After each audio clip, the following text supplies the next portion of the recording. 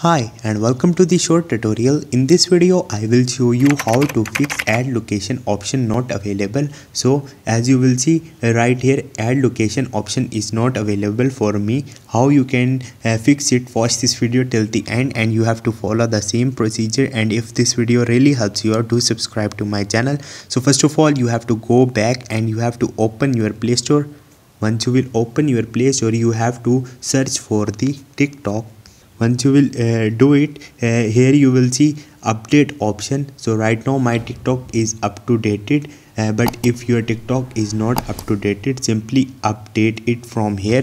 Then go back and open your settings of phone and go to the apps and the notification.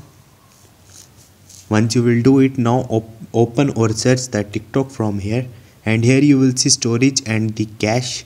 First of all you have to clear your cache and the storage, then go back and you have to click on the permissions, and you have to give the location permission to the TikTok application.